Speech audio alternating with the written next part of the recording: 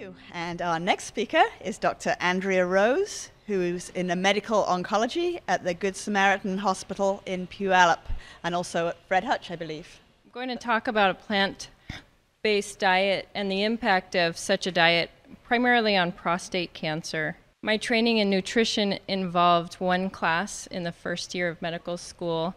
We learned about vitamins, the mechanism of action of a few vitamins and their deficiencies. Since then, I've had no training. So I was thinking if I was a fellow at the University of Washington in the middle of the 1990s, which is when I trained there, if I had proposed my project to be the effect of animal fat on cancer outcome, I would not have been supported. So I feel like we've come a long way. Every day, patients ask me when they're diagnosed with cancer, what should I be eating? And to be honest, I say, well, we have a naturopath that comes to our clinic, and I would like very much for you to meet with the naturopath because I don't feel comfortable talking about diet really on an evidence-based basis. And so we have a fantastic naturopath in our clinic. We're very fortunate for that. But the next question on their first visit is, what caused my cancer? And honestly, I always have been saying, I don't know what caused your cancer. It's probably something environmental, maybe something that you've been exposed to. But these are connected, it turns out. And so it's time for us to really answer the questions that they're asking us. And so I agree with Dr. Stewart that just because we had one nutrition class doesn't give us the excuse to ignore the issue. This graph was published in the Journal of National Cancer Institute in 1981. And I think we would all agree that diet has only gotten worse since that time, 24 years ago. And it demonstrated that, or it suggested that 58% of cancer is caused by diet and 29% by tobacco. Paula Hamilton from Oxford University said, "We are one of the most polluted species on the planet. Indeed, if we are all so contaminated that if we were cannibals, our meat would be banned from human consumption." And at Roswell Park Cancer Institute, they said people who, this was a breakthrough, people who consume plenty of fruits and vegetables reduce their risk of prostate cancer by 50%. As an overall dietary pattern, the risk of prostate cancer is 54% less in vegetarians compared to non-vegetarians, which is clinically significant. So what's the issue? It's animal fat, especially fat from red meat. It's associated with elevated risk of advanced prostate cancer. This graph shows the relationship between animal fat on the bottom and age-adjusted prostate cancer per 100,000 per year, which clearly shows a relationship between animal fat and prostate cancer.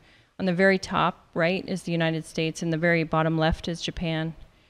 And it's been shown that if someone moves from Japan to the United States, their risk of prostate cancer matches that of the United States. There's a study called the Melbourne Collaborative Trial, which looked prospectively at 14,000 men not diagnosed with prostate cancer and measured several variables, but identified a positive association between plasma saturated fat levels and prostate cancer risk. Another trial in Quebec looked at 384 men already diagnosed with prostate cancer and followed them for 5.2 years. And they controlled their cases by grade, stage, treatment, and total energy consumption.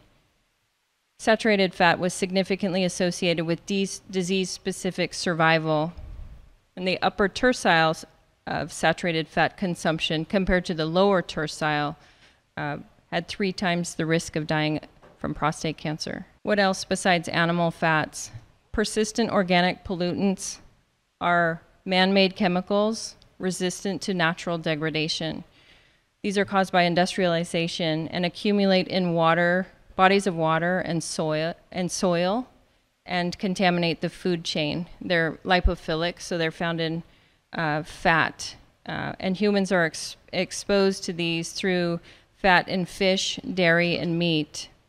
And the highest concentration is seen in fatty fish. These are some of the chemicals. Dioxins are used in manufacturing process, herbicides in paper bleaching, polychlorinated biphenyls are used in manufacturing electrical equipment, and DDT and pesticides. And these have been banned in the United States, yet their byproducts remain in the soil and the water decades later. This is the food chain. At the bottom, it's hard to read, but pesticides and herbicides are applied to grass, grain, and algae, and the animals consume these contaminated products, and then the humans consume the animals with the contaminated products. And so at each step, the toxic chemicals are much more concentrated. This graph shows pesticide residues in the United States diet, and the top line is meat, fish, and poultry products. Industrial toxins found in food products.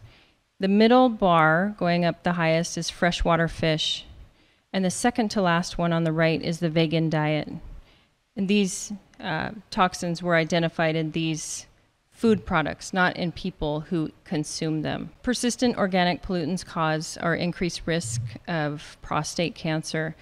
This is a study where they looked at plasma concentration of these pollutants, two of them, that when they were higher than the median of the subjects, they had an increased risk of prostate cancer by 3 times. Another thing that's important to mention is heterocyclic amines. These are chemicals formed when muscle meat is cooked at high temperatures. There's been 24 studies that have implicated heterocyclic amines in multiple types of cancer. So foods on the grill. The top is chicken breast, skinless, boneless, grilled, and well done, has 14,000 nanograms per 100 grams of meat of heterocyclic amines, and corn and veggie burgers have 0. Hamburgers are 130. Serum cholesterol is also an independent risk factor for prostate cancer. In animal models, higher circulating cholesterol levels have shown larger tumor size and increased intratumoral testosterone. They upregulate inflammatory pathways. They increased intratumoral steroidogenesis, which is really important for the hormone-driven cancers, breast, prostate, and ovarian and endometrium. Low HDL is associated with a higher risk of prostate cancer, and high HDL is protective. This shows the cholesterol levels according to diet, and the standard American diet has more cholesterol. Patients have more cholesterol than vegan diet. There's a clinical trial looking at reducing cholesterol in prostate cancer patients because there is an association between lower cholesterol and better outcome. So why not just give the patients statin drugs? So patients were randomized after their radical prostatectomy and followed for biochemical recurrence. And the statin drug was effective at reducing the risk of recurrence. But when the patients came off their statin drugs and normalized their cholesterol, there was a higher percentage of high-grade prostate cancer. So it's very controversial to do this, and it's generally recommended that the diet should be altered and not done so with medication. So it's not all bad news. There are some protective foods in terms of cancer prevention. Cruciferous vegetables include broccoli, cauliflower, and Brussels sprouts, and they have isothiocyanate sulforaphane, which reduces the harm to the DNA done by the heterocyclic amines. Plant foods with salicylate reduce inflammation. Lycopene and tomato products are associated with better outcome in prostate cancer patients. And the allium family of garlic, onion, and leeks have very beneficial effects. Soy, as mentioned earlier, as well as green tea, ginger, berries, and citrus fruits all have positive data in cancer prevention. Fiber may also protect against cancer. In the initiation of cancer, fiber may reduce carcinogen concentration, reduce the time for carcinogen interaction, prevent carcinogen activation, and prevent mutation.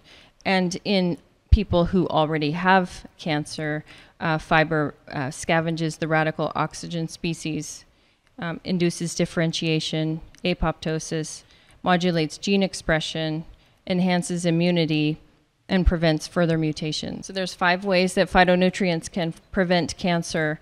They detoxify and deactivate carcinogens. They fuel cellular mechanisms to repair damaged DNA sequences. They impede proliferation of cells with DNA damage, protect DNA against further damage, and inhibit the spread of cancerous cells.